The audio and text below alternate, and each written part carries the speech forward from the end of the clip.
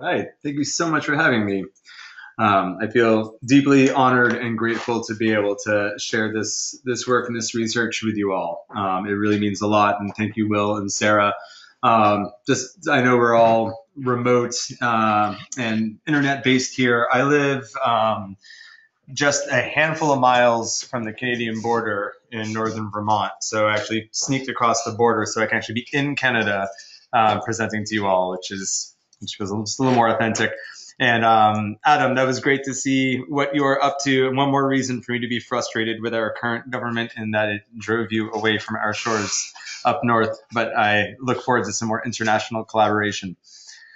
All right, let's get on with the show. So this is, I'm going to be speaking about the carbon impact of our built infrastructure, and specifically looking at the relationship between the impact of the operational side of buildings and the embodied carbon of the materials that we build with, and how to look at a broader context of carbon understanding and management in our attempts to build buildings that not only reduce our climate impact, but can actually work to reverse some of that impact.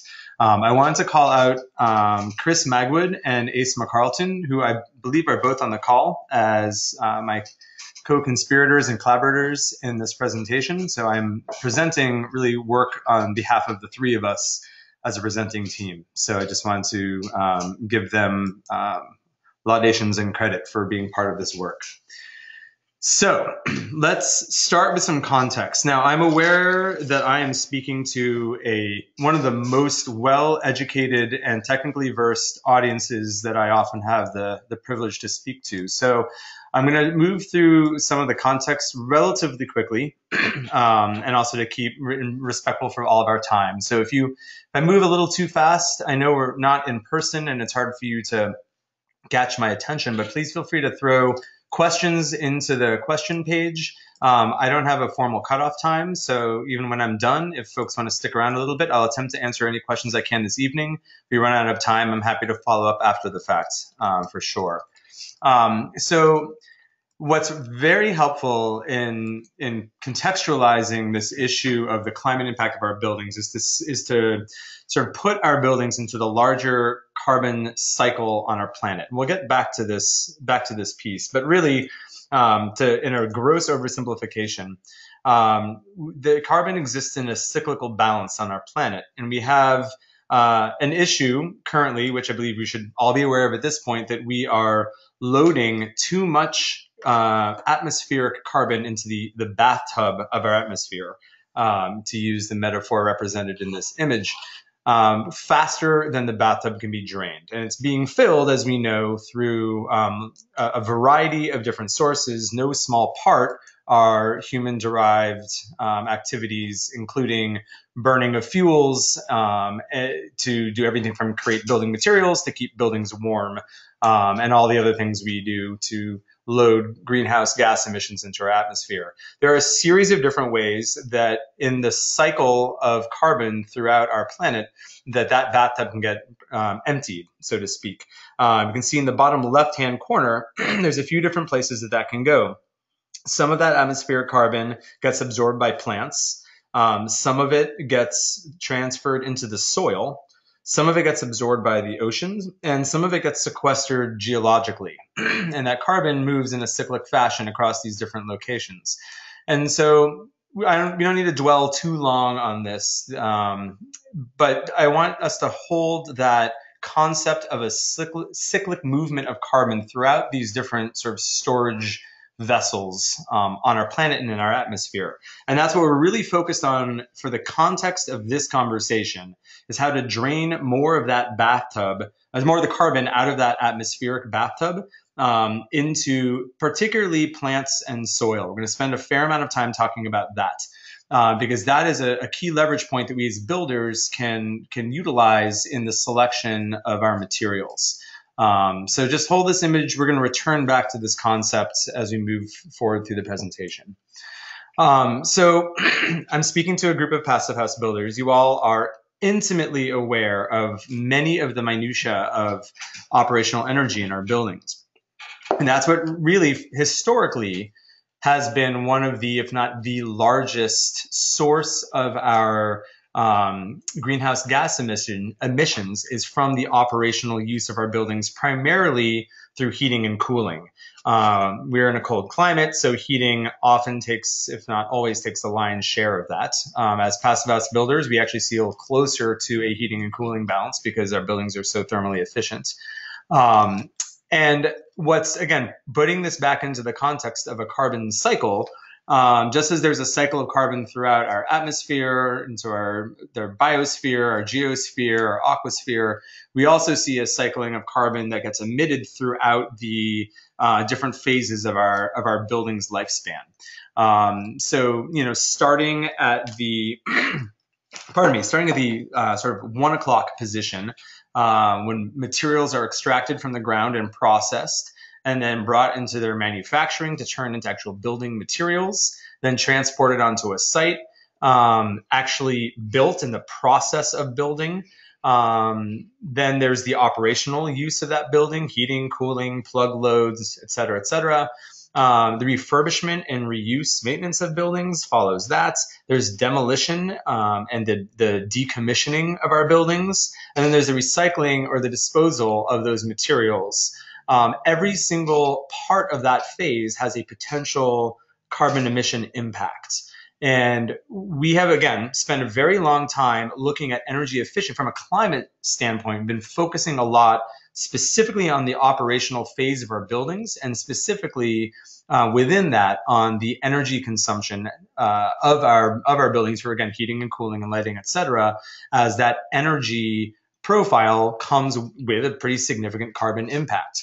What is our challenge right now is to expand our focus on really throughout this entire carbon cycle. Where are we creating emissions? At what time frame are those emissions released? And what is the quantity of those emissions throughout this entire cycle? And what we are realizing more and more as we look at this closer and closer is that this early phase of a building's life cycle, when our materials are extracted, processed, and produced, not only holds a very significant amount of carbon impact from our building's life cycle, but the time frame of that impact is all the more relevant due to the urgency of action that we need to take to be able to stabilize atmospheric carbon levels, to keep the bathtub from overflowing, to refer back to that metaphor. So for the purposes of this conversation, when I'm referring to embodied carbon, I'm going to introduce that term for the first time. For those of you that aren't familiar with that term, we are referring to the carbon dioxide and carbon dioxide equivalents. So when I say carbon, I'm using very shorthand language to explain the carbon dioxide equivalent emissions. And what that means is carbon dioxide is not the only greenhouse gas that is emitted through this carbon life cycle of a building. Methane, a host of different coolants and refrigerants all have very significant greenhouse gas profiles to them. But to be able to compare all these together, we make them equivalent to their greenhouse gas effect of a molecule of carbon dioxide. So for example, methane is commonly accepted to have an equivalent of 25 carbon dioxide molecules. So if we're looking at the embodied carbon of the materials that exist within this sort of highlighted phase, we're looking at the emissions of carbon dioxide and all of these other associated greenhouse gas affecting chemicals that and making their equivalent value as if they were carbon dioxide. So when I say carbon, I'm not talking about the molecule carbon. I'm talking about the equivalence of greenhouse gas emissions to carbon dioxide. And so, again, the phase that I'm mostly referring to at this point is the cradle to gate phase. And so that is from the time raw materials extracted from the ground and processed and turned into a building material and leaves the quote unquote factory gate. That is, for the most part, the phase of the building's life cycle that I'm referring to when we talk about embodied carbon. That is not to say that there are not other boundaries of time that we can be evaluating. It's very common to look at, for example, in life cycle analysis, looking at the entire life cycle of a building all the way around that wheel and looking at the cumulative carbon emissions. That is another totally valid quantification of embodied carbon to evaluate. Right now, we're talking about basically what happens in our materials before we use them and what's that impact. So that's the boundary condition that we're setting for the purposes of this conversation when I describe embodied carbon. Oops. So one of the biggest issues to explore here is the time value of carbon emissions. So if what we know from the reports that came out from the IPCC, International Panel on Climate Change, in I believe September, and it was shortly followed in the US by our government's release of its 3-year cyclic climate report, is that we have a very short window of time to enact very significant reductions of atmospheric carbon loading. We really have to turn the faucet off on that bathtub very quickly. And so when we're looking at the embodied carbon or just the overall carbon emissions of the building's life cycle, that puts a very different benchmark of when we have to realize emission reductions than what we may have classically been thinking about. So for example, if you're looking at energy efficiency measures to reduce the carbon impact of heating energy, if you're looking at that over a 70-year life cycle of a building, that means that those reductions are realized essentially on an annual basis every heating season over the course of the lifespan of that building. I'm just throwing out 70 as a number. But if what we know is that we have a very narrow window of time, in this graph, we're looking at 2050. With the release of these reports, arguably that dotted vertical line that marks that 2050 time period should be moved pretty far to the left. That means that we don't have the luxury of elongated and gradually and incrementally realized carbon savings. We need to save that carbon immediately. We really needed to save it 20 or 30 years ago. But when we look at the time frame across that cycle of carbon emissions from a building, when those carbon emissions are released, it is very heavily front-loaded through the material production and construction phases of the building. And so this puts an extra special weight and value on the importance of addressing the carbon emissions of material manufacturing, because that is the carbon that has been released before the building has even been occupied. And that's why I'm kind of calling out that specific boundary condition. Yes, it does matter if there are materials, say refrigerants, that have a risk of being released and being a contributing factor to greenhouse gas emissions near the end of the building's life. But if we're expecting that that's not going to happen for another 40, 50, 60, 70 years, we don't have the luxury of worrying about what's going to happen 80 years from now. We have to have an immediate response towards our building's climate impact. And one of the greatest leverage points we have in reducing our short-term emissions profile is in everything that happens within this very, very first phase of a building's lifespan. And that potential exists within looking at our materials profile. So I'm going to be speaking a lot about materials because of their incredible weight and value based on the short time frame we have to turn the faucet off on that bathtub. So a lot of what I'm going to show you is a research work that's done primarily through modeling that Chris and Ace and I have been working on over the last year. Chris in particular has done a very deep dive through both his professional practice and his work in a master's program to really look at the embodied carbon of building materials. And Ace and I, through our work with our company New Frameworks, have been working a lot on the practical implementation of these materials into real-world market-driven projects. So what we're going to show you right now is modeled research. We have been working on retooling a lot of this data, both with information we've learned over the last year, as well as more sort of real-life developed case studies that we'll be presenting over the course of the year to come in 2019. So if this information strikes your fancy, know that there is a lot more that we are working on to present in the years to come. So to give context to what you're about to look at, we took a 1,000 square foot small residence. We fixed that footprint. So any of the changes we're going to have in materials, in envelope profiles, et cetera, are all still based around 1,000 square foot of livable space. And we crunched a lot of data about the different embodied carbon profiles of different materials it took to build a couple of different types of houses to try to get a better sense of really what does this look like? What do these different materials look like from a climate impact standpoint? And how does that relate to their operational performance?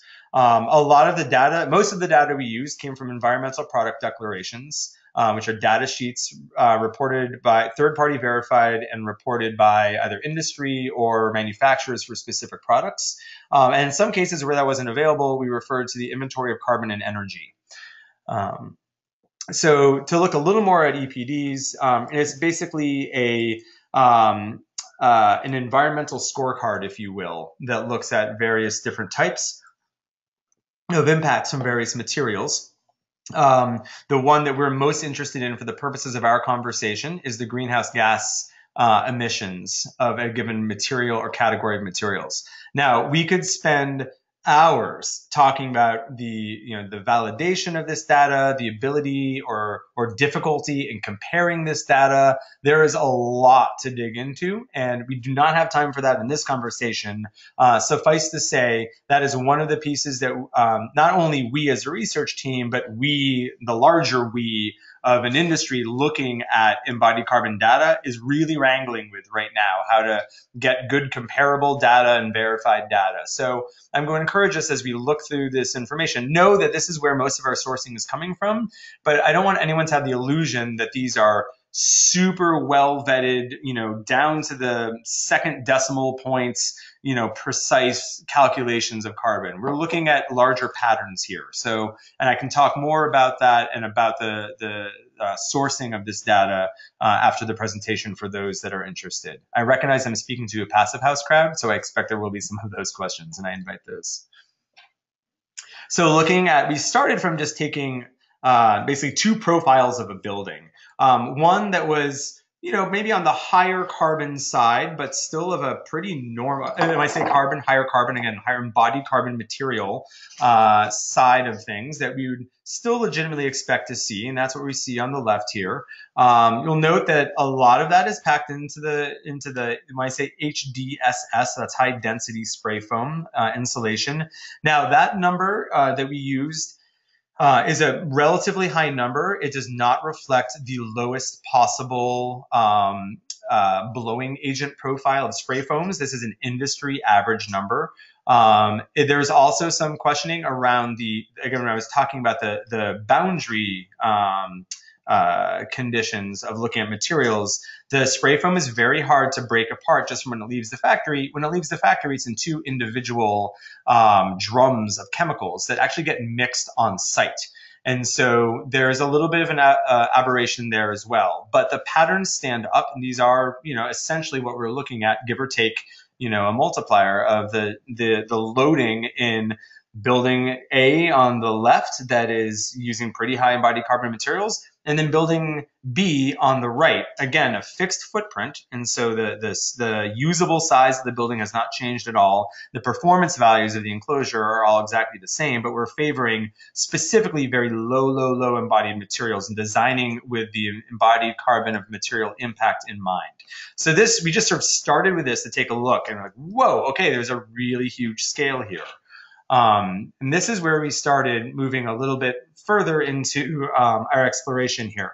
Now, there are a lot of different product categories. For those of you that are familiar with the CSI divisions of materials for your estimating or project management approach, there are a series of different divisions that hold a whole lot of embodied carbon, steel, concrete. A lot of the structural components become really big players. For the purposes of our study, and what we're going to be primarily presenting on today is looking at insulation.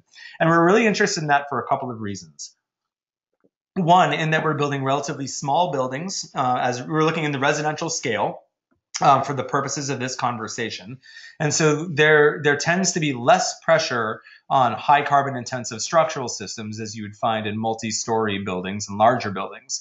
But two, we're really interested in this dilemma of using high embodied carbon materials to try to reduce the operational carbon impact of our buildings. And that conundrum really hits very close to home. When we look at the incorporation, looking at this graph here, we're looking at a series of different materials, of insulation materials, all normalized to a pretty standard R value. There is a very, very large span of embodied carbon impact, all to achieve the same effective R value and to reduce the same amount of operational energy usage. And this seemed like something we really needed to expose because we were concerned that a lot of builders are actually in an honest attempt to be part of the solution, are actually front loading a significant amount of carbon into the first phase of their building, which is the time where we need to be saving it the most. So just to explain what you're seeing a little bit in the graph here, again, the entire sort of vertical span of the life cycle of the materials at the bottom. Again, we're looking at material extraction through manufacturing, so just those numbers 1 and 2. And all of the yellow bars to the right are showing the net emissions of carbon. All of the blue or blue-green, depending on the color tone of your monitor, to the left are showing materials that have a legitimate storing of carbon through that first phase of life cycle. Now, there's a lot to be unpacked about the carbon storage potential of materials, but essentially, when we were, again, that first picture, when we were looking at the bathtub, the drain in that bathtub, some of that atmospheric carbon goes into rocks, some of it goes into the ocean, a lot of it gets photosynthesized by plants and stored in the body of that plant or pushed down into the soil. And so when we're looking at biologically based materials that are carboniferous in their nature, we realize a very strong potential by taking advantage of the carbon cycle of our planet to intervene in that cycle and grab that carbon after it's been sucked out of the atmosphere, bound into plant bodies, and then using that stored carbon as an effective insulation or other form of building material in our structures. And that type of, not just the approach there in which we're not just looking to minimize our impact, but actively reduce atmospheric carbon loading, for us is the most thrilling and exciting and motivating vision of how we can intervene. Because what we know is that just getting to zero is wholly inadequate to address the atmospheric carbon reductions that the scientific community is telling us we need to reach. We have to actually reduce that impact. And we have an opportunity here by partnering with natural ecological cycles of atmospheric carbon cycling into plant bodies to use those plants more actively and intentionally in our buildings. So that's essentially the thesis of what we're discussing here. So what do we do with that? This was a first pass at trying to wrap our heads around the relationship between different levels of building enclosure performance, the materials used to realize that performance, and the resulting operational carbon impacts from those different buildings under a couple of different mechanical systems. So just to give a quick, and we're not going to get super deep into this because we don't have the time, but I'm going to just describe what's happening here so you can go back and review this when you have a bit more time or ask some questions as you like. So what we're looking at here is these 7 different scenarios. The baseline scenario is a code minimum building built of sort of very conventional materials. Scenario 2 is a net zero building, a very high performance building using a lot of high embodied carbon insulation materials like XPS foam, closed cell spray foam. Scenario 3 is a building using natural and very low carbon or carbon storing materials built to the same high performance standard using a high efficiency natural gas heating system. Scenario 4 is looking at that code. Oh, and that same gas system is also employed in scenarios 1 and 2. In scenario 4, we take that same code minimum building, and then we look at its total carbon output if it was switched to air source heat pumps in an all electric powered building. Scenario 5 is like scenario 2, but instead of gas, we're using air source heat pumps. Scenario 6 is our best case scenario. It's the super low enclosure that we had, low carbon enclosure that we have in scenario 3, but now on an all electric heating system. And scenario 7 is we recognize that not every builder tomorrow is going to be able to build effectively market-ready, ultra-low carbon storing materials like straw or hemp.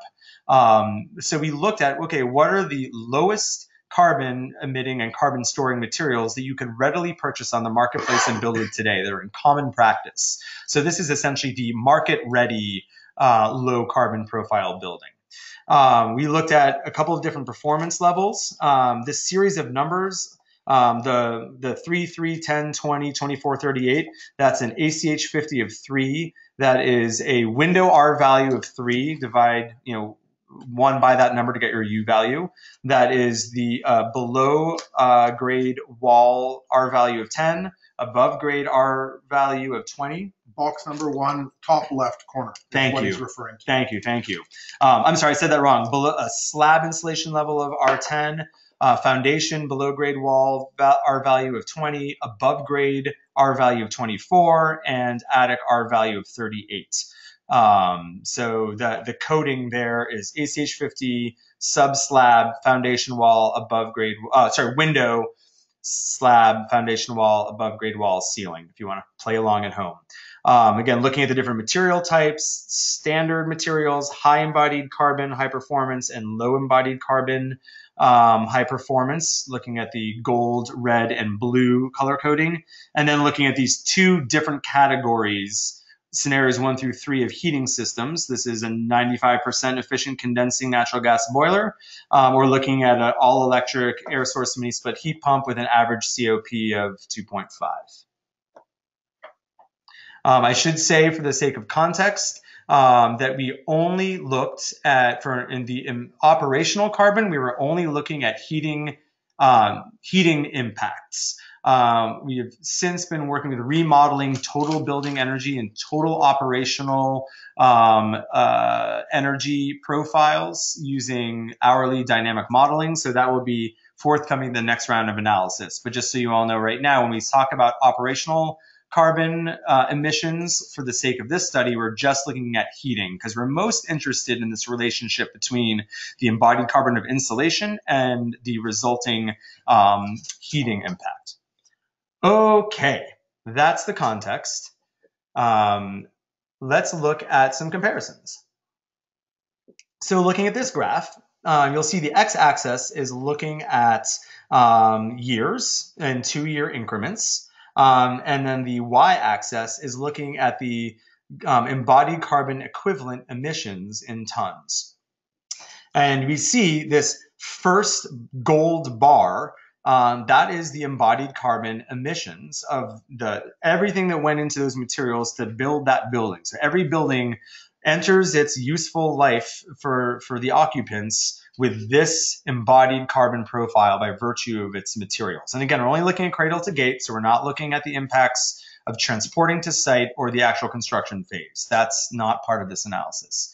And then we looked at, okay, well, what's the operational carbon emitted by that building for that heating system and fuel type, on an average annual basis. And so what we see for the code minimum building working on a high efficiency natural gas boiler, it starts its life with about 21 tons of embodied carbon, adds about 2 tons per year natural gas heating energy or heating carbon emissions. And we get, by the time we hit to 2050, and that is, we're using that number because prior to the release of these fall reports was the goal established generally accepted by the International Building Community as the target for needing to reach zero carbon emissions by 2050 to hit the previously established benchmarks by the IPCC.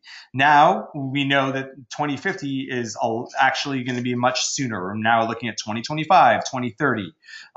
So again, bear that in mind as you're looking at these graphs. We have not had a chance to update that for these revised reports.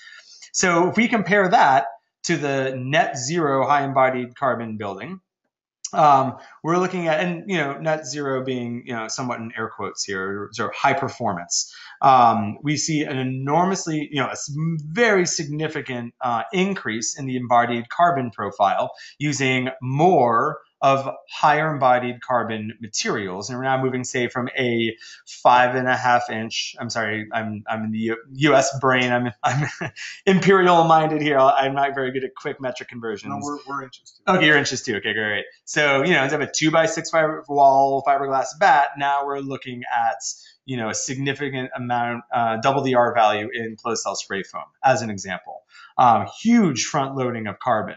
And while the overall emissions profile is, less than half, we're still seeing a significant increase in the total emissions by 2050. This was incredibly alarming to us. Now, granted, there are very large margins of error around these values, particularly in the embodied carbon side. But even with that, the fact that there is an analysis that could point towards a high-performance building actually being worse in the short-term carbon emission standards or goals for a building than a code minimum building was very alarming to us. So then we looked at, okay, how does that vet out against a ultra low carbon emitting, carbon storing building with the same enclosure profile and the same operational inputs through that gas heater. And you can see we're at about, around 18 tons by 2050. There it is. Things change a bit when we switch the operational loading, when we switch the heating fuel source from a higher carbon emitting source like natural gas to a significantly lower emitting source like a heat pump powered by electricity. Now, I recognize there's a whole other presentation and conversation that we can trigger around the carbon mapping of different fuel sources. I actually consider the natural gas emissions that I'm showing to be dramatically undervalued because they are not counting the methane emissions released during leakages and inefficiencies in the manufacturing and transportation of natural gas. There's also, we're using Ontario carbon values for the carbon impact of the electrical grid in Ontario. These numbers change depending on where you are. If you're in the southeastern United States, where it's largely or a much larger mix of coal in the electric fuel grid, then obviously those numbers are going to go up. So there's a whole nother host of variables here. But working with these baselines, we see as we get towards true zero carbon operational emissions, all of that carbon value lies within the materials. And so, of course, that would make sense. We've zeroed this part of the phase out. It's all going to exist someplace else. But it also just shows by scale how much of that carbon is being invested upfront and front-loading carbon into our building in this attempt to reduce the operational emissions over this longer period of time. And this is another look at that as we decarbonize the fuel source of our buildings. That puts even more pressure and even more focus on the role and value of the carbon emissions of our materials. But we are under no illusion that zero is some sort of appropriate goal to be able, if the goal is truly to keep our atmospheric bathtub from overflowing. We not only have an opportunity, but a responsibility as a building industry to see how we can reverse that trend. And this is, again, where plants become some of our greatest allies. So when we look at the potential carbon storage of materials that are used to save operational carbon impacts like insulation, we start to see buildings that can show up as being net storers of carbon within this short-term period of time. And this is where I feel our greatest potential as a building industry lies. Now that we have gotten as good as we have on addressing the energy profiles of our buildings, we can turn all of our brilliance and leverage all of our might to open our arms to incorporate the potential for materials to be part of the solution as well. And this comparison graph really speaks a lot to me as we look at a super low embodied carbon building. We're looking at the best case scenario up number 6 when that building is run by a heat pump. we're getting towards a legitimate calculation of carbon storage. And again, there's yet another presentation that exists within this of looking at how do you really qualify materials as being legitimate carbon storers. And there's a lot of discussion there. This really comes down to knowing the source of your materials. And a tree that is harvested from an FSC certified local woodlot with a validated chain of custody and an appropriate forest management plan is really different than the equivalent stud that is clear cut from a genetically engineered plantation, silviculture industrial system on the other side of a continent and transported, thousands and thousands of miles. So not only does the materiality matter, all the way back to the source of that raw material extraction of those materials really matters as well. So that's what, when I talk about materials, I'm not just talking about engaging with that material at the store counter. I'm talking about sourcing that material all the way back to its relationship in the ecological cycle. And then looking below, this is the one actually that gets me every bit as excited as the upper graph. This is, again, looking at market ready. We're building with this today. Anyone can get this from basically any building supplier types of materials. So we're using wood fiberboard. We're using cellulose insulation. We're using responsibly managed and sourced wood products. Those are the types of decisions. And we're talking about wood siding instead of cement composite siding. Some of those basic decisions. We're seeing that we can, give or take a margin of error, essentially get to a true net zero carbon building, even one that's on natural gas using a high efficiency boiler within this target period of time.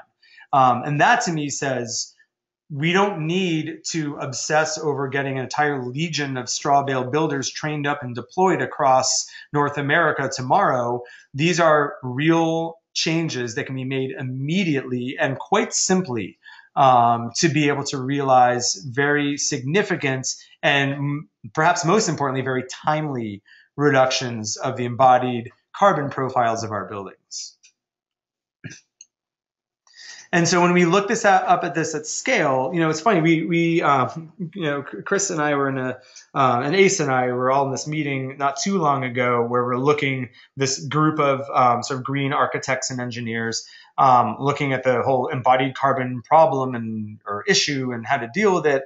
And a lot of these folks were talking about the restrictions around large buildings and code restrictions and deployment issues in urban environments. And Chris made the point that, who's generally not represented at those meetings are builders of small buildings. Yet the significant, if not the majority, I don't have that number right in my head, but a very, very large portion of the square footage that's built every year is still in small residential construction. And there is a tremendous amount of opportunity in the hands of builders as well as designers to be able to make some of those material selection decisions. And this just points at a gravity of scale that can be realized rather than worrying that we can only address this by looking at very large buildings.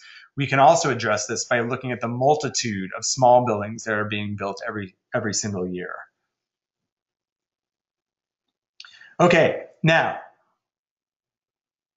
I'm going to go through this quite quickly because it's late and I want to, again, be respectful of folks' time, and we can circle back in questions for as people have questions. But I did want to at least go through a quick profile of different material categories that we can, again, leverage quite quickly. And they kind of range from the off-the-shelf ready, like we saw in that sort of that last scenario 7 of the sort of like carbon optimized market ready profile, all the way to the most like advanced and developing and innovative technologies that you'll start to see more and more of, or that the more adventurous of you can start sourcing out for your projects. So yeah, rather than read this list, we'll just go right into them. So in the first category of insulation, wood fiberboard sheathing. We've started using this pretty regularly on our projects. And there are a number of different manufacturers. They create a number of different profiles for a number of different applications. Some are structural, some are not. Some are pretty thin and designed to replace, say, plywood or structural sheathing. Some are non-structural and very thick that are designed to use as an exterior board sheathing application. We are in the kind of wrap-up stages of a 3-unit passive house in Burlington, Vermont, that uses a single 6-inch or 6.25-inch panel of this same, what's shown here is a specific product, the manufacturer's Gutex, a single 6-inch thick layer tongue and groove product that is fantastic for anyone that has had the opportunity to build with mineral board and knows how itchy that is. To build with foam board and have to deal with the site maintenance requirements of 1,000 statically charged beads of foam sprayed all over the site. This is an absolute dream product to work with. And again, something you can pick up from a supplier in real time. We're building with this today. Cellulose insulation. There's another one. It's been used for a long time. Best common practices are established. There's a whole host of benefits to this material. They're not all created equally. So there's always, details in translation there. But suffice to say, most of these products use an incredibly high recycled material content. And that is all carbon in the material that is now bound for long-term service life in the walls of the building. We have been building with straw in our cold, wet region for, going on 20 years. There's a track record of, 30, 40 years in this region. And I feel completely committed to this as part of the material palette for the 21st century cold climate builder. We can speak a whole lot about this at length to anyone that is interested around the specific detailing. One of the most exciting things about straw, and by straw, I'm actually going to open this up a little bit and include waste agricultural or agricultural byproduct fibers as a general category. Because of the short cycle nature of this crop, as opposed to wood, which takes decades to realize its full useful growth potential, straw has the ability, and short cycle, like annual cycle agricultural products, uptake a significant amount of atmospheric carbon very quickly. And again, recognizing that time is of the utmost essence, it is intervening in an ecological carbon cycle with materials that operate in that short cycle that gives us a tremendous opportunity as builders. And most of us are used to thinking, or those of us that have not been building a lot with straw tend to think of, sort of lumpy adobe-looking exterior plastered kind of desert Southwest United States style buildings, which is legitimate. That was a lot of the early architectural development of that material came from that tradition. However, looking at the left, this is a building that Chris Magwood was involved with, and Chris has done a lot of North American pioneering work on prefabricated straw panels. There are companies across the world, a number of them in Europe, in Australia, on other corners of the planet, that have been using prefabricated panels, using agricultural fiber as the insulation material. So do not be under some illusion that you're locking yourself into a rigid architectural style by choosing to work with agricultural fibers for insulation. We are just beginning to unpack the potential of this material in a host of different architectural and development contexts.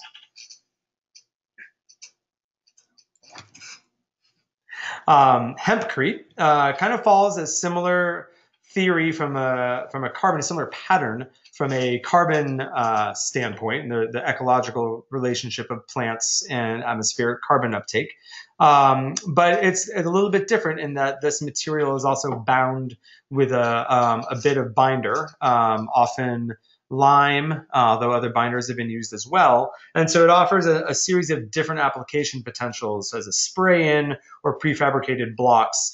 Please don't mistake the suffix crete to expect that this is actually a concrete replacement. It is not. This is purely a non-structural infill or self-supporting precast insulation material.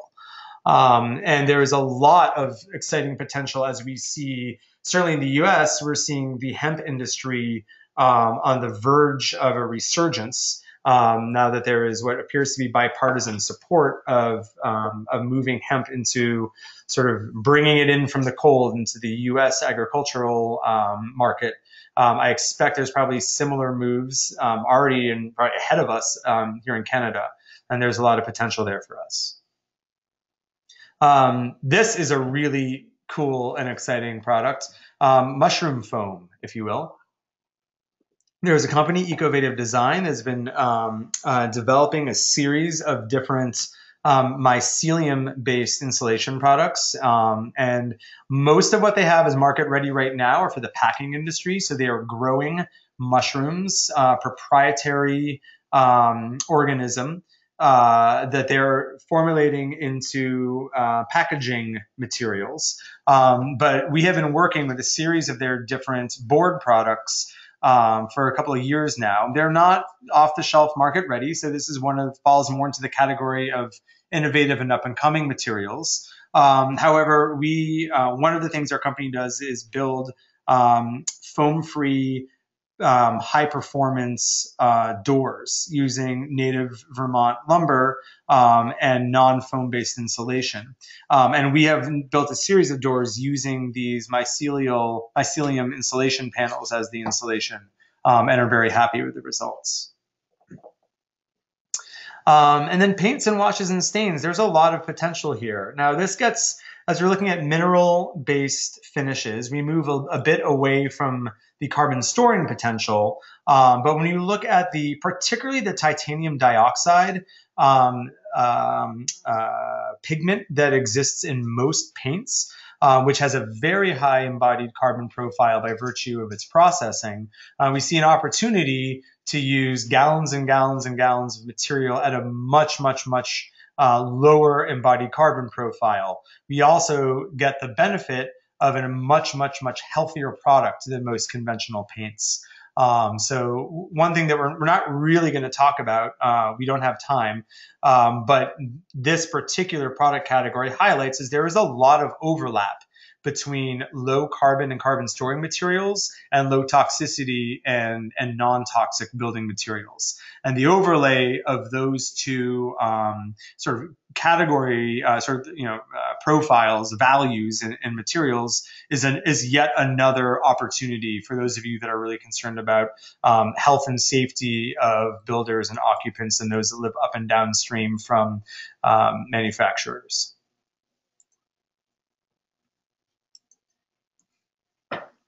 Another category to look at is flooring. My gosh, especially if we were looking at the vinyl composite tile as a baseline, there's plenty of room for improvement.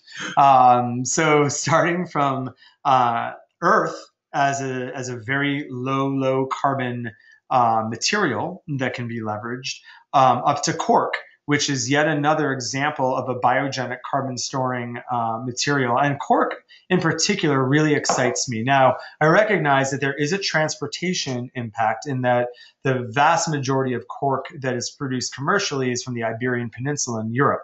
So yes, we would have to legitimately value the transportation carbon impact to look at that material.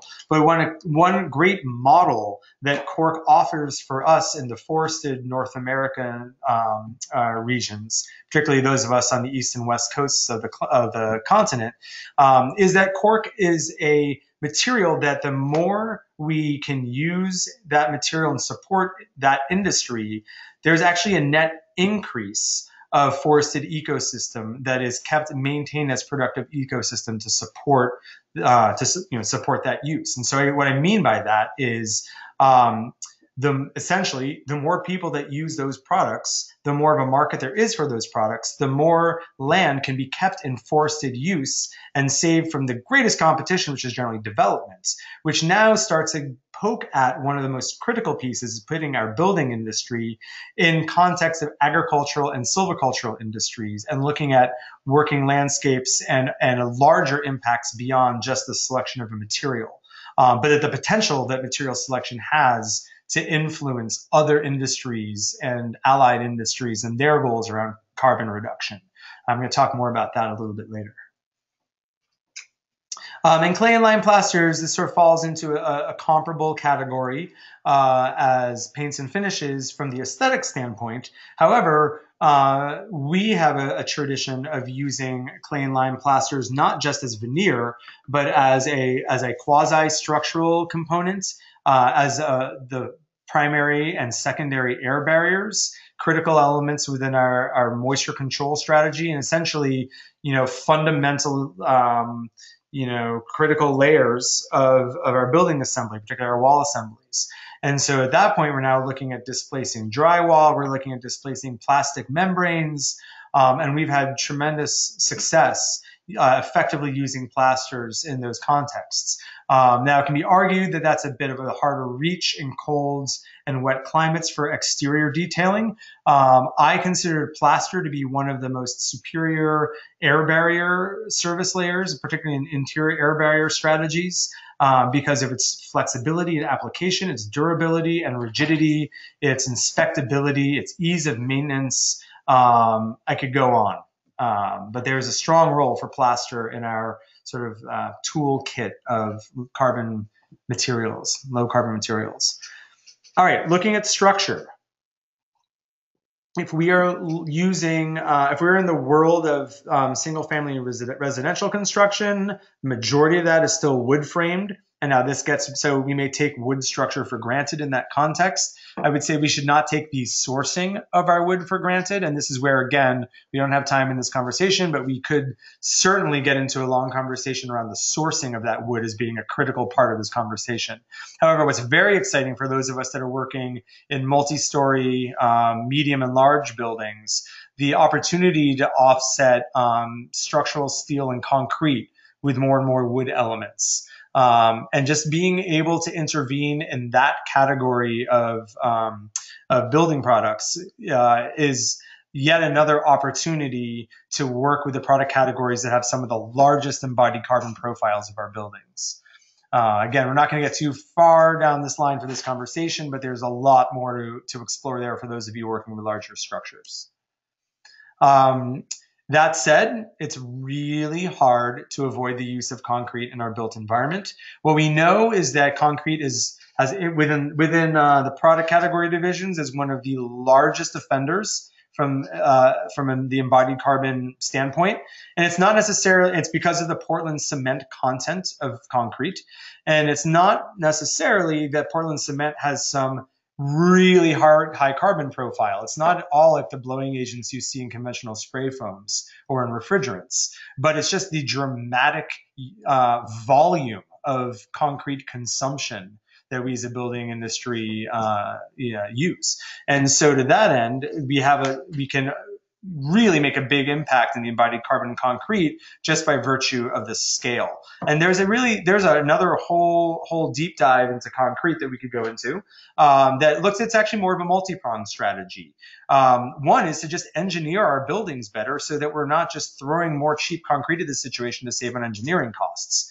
If we stop overbuilding every single foundation because we don't want to go through engineering, then we could dramatically cut down the embodied carbon profiles. Especially those of us in residential that often don't have the design budgets to support custom structural engineering, this could be a really strong leverage point for us. Within that, we could also tune down the strength profiles of our concrete. We don't necessarily need full PSI strength, veneer slabs. That's just not necessary. We could dial down the amount of cement that we use in that mix. Within that, we can use various additives to reduce the amount of Portland cements. Fly ash is a common one. There's various other pozzolans and supplementary cementitious materials that can be mixed in, and those are ready. Those you can call your local ready mix plant and spec a mix, and there's online tools that can help guide you towards appropriate mix developments. That's ready to go and already a tool that is being used.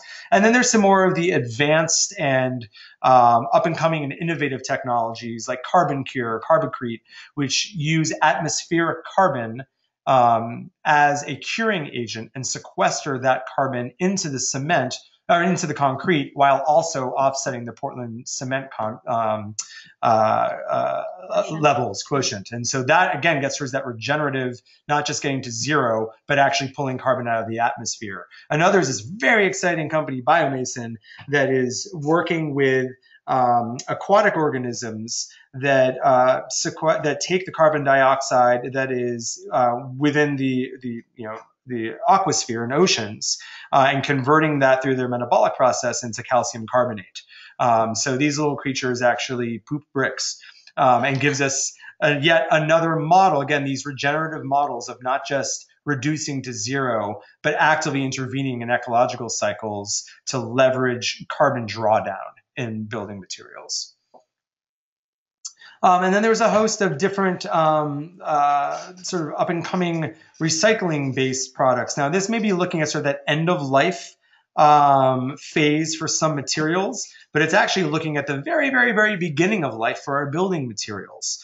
And so one great example is Rewall. This is one that Chris has worked with a bit, and is, again, as a replacement for virgin mine gypsum wallboard panels. Has a whole lot of potential, again, given the dramatic amount of square footage of wallboard that is put up across North America every year. We have an opportunity, instead of using virgin or even recycled gypsum, to be using an active waste product like beverage containers to create those panels. All right, I thank you for bearing with me. This is, I know, a lot of information. I'm going to kind of wrap us up here now that we're sort of getting in towards the, I want to bring this back into context and kind of like looking forward now that we've kind of looked at a series of different technologies here. I think really what I would like to present to you here is not just a series of different technologies that we can engage with to get to zero. I really, really want to reinforce the pattern of engaging in the carbon cycle within our ecologies intentionally and effectively as designers, to really work with those carbon cycles to be able to effectively draw down atmospheric carbon dioxide. And again, we looked at the opportunity to work with organisms in the water. There's also a lot to be said of using recycled plastics and making initiatives that help to support aquatic health, because our oceans are one of our largest atmospheric carbon sinks. And there's a lot we can do as builders to reduce plastic proliferation into our oceans. And that actually has a legitimate and meaningful impact on this global carbon cycle. But more directly to the point, in terms of the materials we engage with, looking at the process of photosynthesis and the cycling of carbon from the atmosphere into plants, into the soil, and really being willing to extend ourselves to engage into how our materials are produced and where they're produced, and support the companies and the industries that are also working within those cycles, particularly forestry industries and agricultural industries. We have an incredible opportunity to not just do less harm, but do active good. And so to that end, I love that I'm having this conversation with the Passive House community, because I know that this systems thinking, this integrated design process is something that you all are largely familiar with. So on the base level, just looking at the buildings as static, static creations, we see that there is this cyclical relationship between the enclosures, the mechanical systems that operate within those enclosures, and the operations and the controls that manage those systems in response to the enclosures as they, try to keep the outside out and the inside in. And we know that this is not a lineal line. That this is a interdependent relationship of those different facets of a building to achieve energy balance, to achieve our design goals.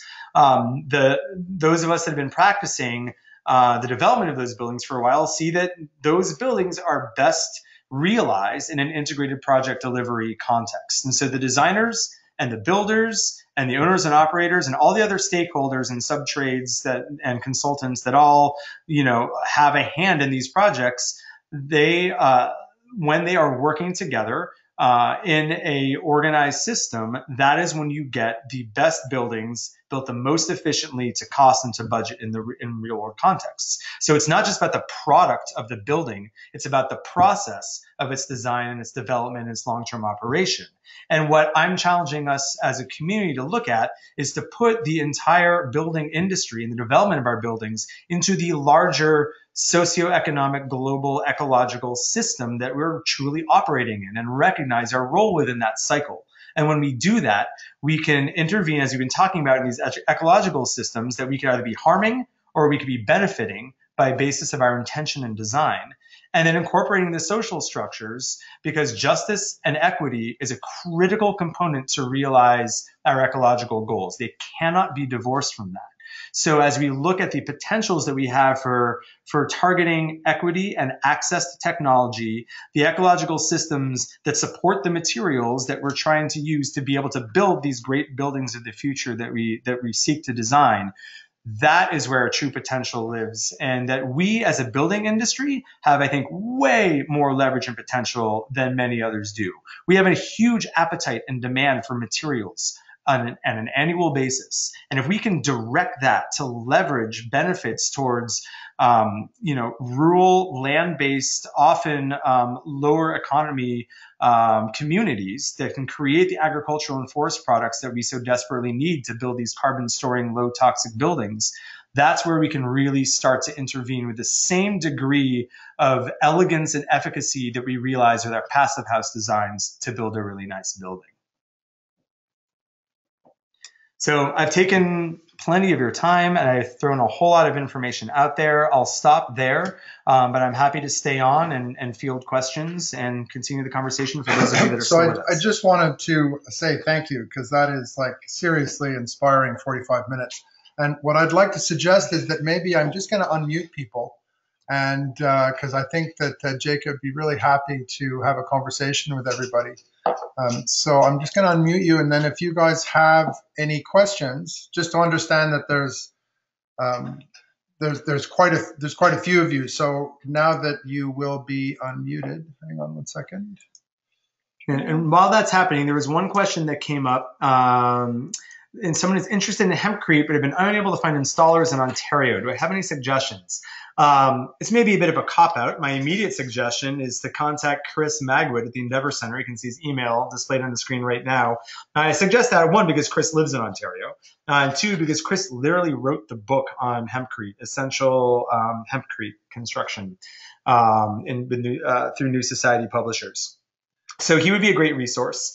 One thing I can say for sure is that there is absolutely a need within the building community to be able to provide more market-ready solutions for more of these innovative technologies. And so I guess I'm not really sure within this audience. I normally have some ability of gauging the composition of architects versus engineers versus builders, allied trades, building operators, et cetera, in my audience. I'm not sure how many of you are builders versus architects. What I will say is this needs to get all the way down to the tradespeople in the fields.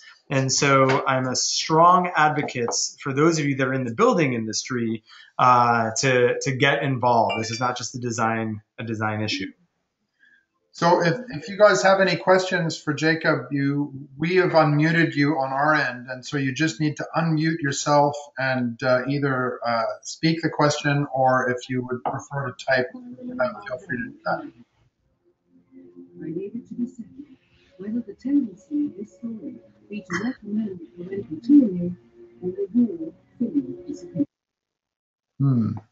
Yeah, hi, Jacob. This is Rob Blakeney. Hi, thanks for the presentation, and that was a masterclass.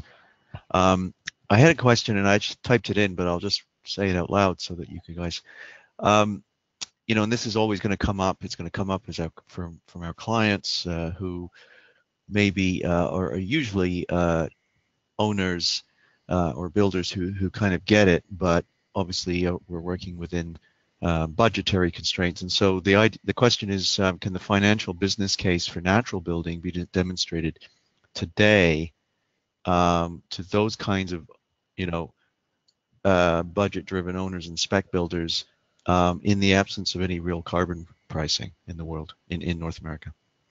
That's a fantastic question. And yeah, I regret that I don't have any real pricing information built into this presentation. That's saying earlier that's coming in the next one. But I can speak from my my company's experience, my perspective in our company. And just to give background, I co-own a design build company, a worker-owned cooperative of I think there's 10 of us now, in the residential and kind of small commercial, small multi-unit space.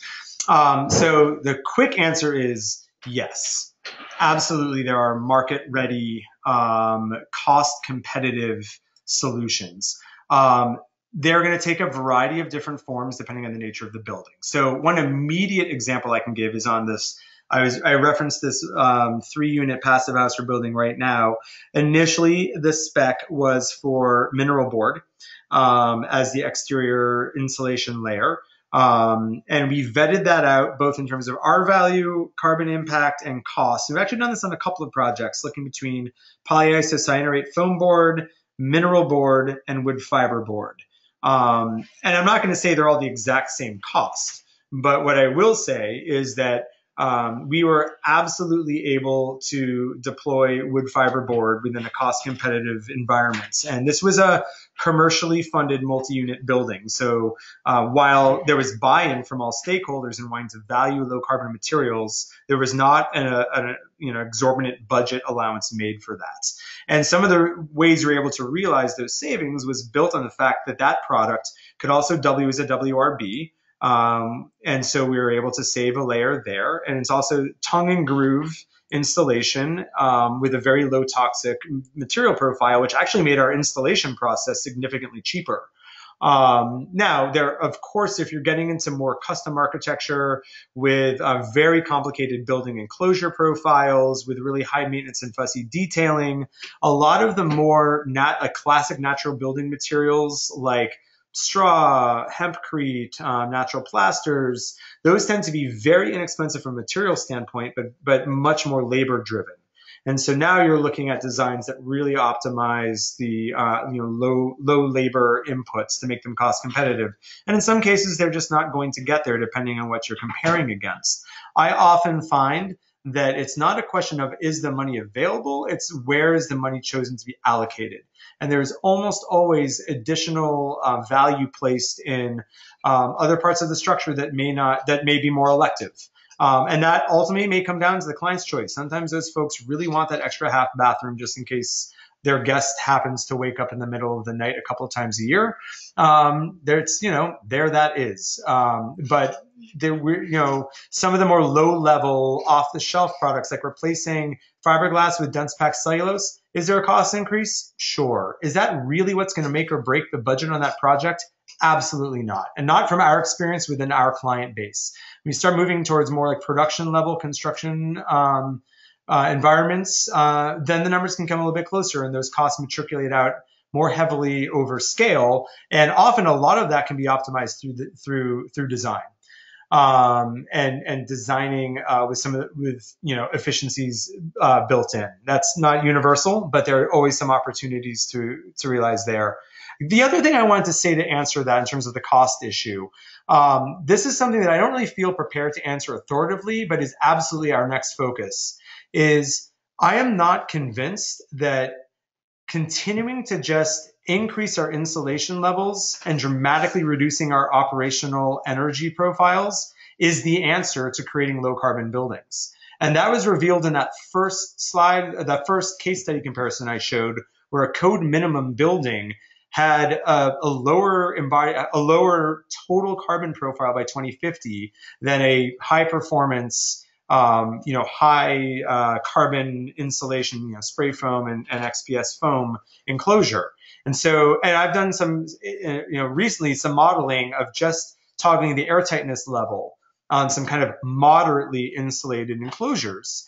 And I feel pretty convinced that we could actually accept a slightly larger energy profile building as we have a decarbonized grid and increasingly efficient heating and cooling technology like air source heat pumps as one example. Air to water systems are starting to become available as well. So as we're getting cleaner grids and as we're getting more efficient operational equipment, I actually hold a little more concern about the material profile than I do about the actual amount of insulation that's reducing those operational heating and cooling loads. So I think there are actually, when you look at that balance, and the goal is not just how energy efficient can we make the building, but how low carbon can the building be by a benchmark of time that we're setting. I'm actually feeling more encouraged that there are some very low cost solutions that may not require R40 walls. We may be okay with R25, R28 walls that simplifies not only lower cost for the installation, but that there's also the trim detailing, the extension jambs, and the flashing detailing, and all those associated costs that come with those thicker wall assemblies, that if we can accept a more moderate level of insulation and realize associated cost savings, as they matriculate throughout all those other building enclosure details, if we can then, prioritize a cleaner fuel mix and better mechanical, equipment, and really prioritize the air tightness, I think honestly that's going to be the way that, as a larger scale, more industrialized approach to low carbon building, will get the cost barrier hurdled more quickly. Radical talk to a passive house. I know. I'm ready for your slings and arrows. Radical talk. I say this as someone building a passive house right now, but I'm ready. Let's go there. So, are there? Does anybody have any other questions for Jacob? It's quiet suddenly. I've either offended you all, or you all fully understood everything I was saying. Or maybe just hungry. Or maybe, just ready to call it a night. That's also okay. Jason, I would just back up what you're saying there as well with the R value of walls, is that we're designing now to, climate data, which is outdated. And there's a study that was done for Toronto's Future Weather and Climate Driver 2040, and they're showing that we're going to be dropping the amount of heating degree days below 18 degrees by about 30% in the next 15 to 20 years. Wow. And but at the same time, of course, the cooling is going to be going up, and humidex, especially over 30, has increased like 60-70%. So we're actually going to be, by 2040, they're predicting that the GTA will be climate zone 4A, which is kind of like North Carolina. Wow. So we're totally different heating cooling regime anyway. So we're designing to a passive house threshold now based on current climate. It's not really optimized in my mind. That's a great perspective. And for me, when I'm doing system sizing and getting my design heating and cooling loads, I'm often, all my climate data is 30-year average looking retroactively. One thing that I've learned from all of the climate science presentations I've ever attended and reports I've read is that the one thing we can't do is look backwards 30 years and use that as anything of an indicator of what's coming ahead in the next 30. So I think your point is bang on. And for those of us that are, and really I think what this gets to the heart of it for me, and I say this, I've been involved in the advisory committee in my state for updating the codes, the energy codes in the state of Vermont. And they unveiled this roadmap of getting to net zero energy by 2050. And I think the biggest, I mean, that's a laudable goal, but honestly, we cannot keep looking at energy as a proxy for carbon. We can't. It's not this. It's different now. It's different because the climate is different, and what we're designing to is different, as you just brought up. It's different because the carbon impact of our energy is really different. It's different because the efficiency of our equipment is changing. And so, as we look at the dramatic increase of renewables, both on individual building scale and matriculating through our grid. I feel like if we're not actually talking about real carbon and not just energy, then we're not really going to understand the impact of our buildings and whether we're hitting true carbon goals. And this is particularly if we're ignoring the entire first phase, which lives in the world of materials. And so if we're using materials to achieve energy goals based on 30-year retroactive bin data, I'm not convinced that that's the most intelligent or elegant or well-informed way to be designing and building the low-carbon buildings of the 21st century. And so I think unpacking a bunch of those assumptions, whether it's retroactive weather data or whether energy, operational energy is really the source of our greenhouse gas emissions, or any of these other kind of assumptions we've been working at, we really need to quickly unpack those and refactor what our goals are and how we value and analyze and metric those goals.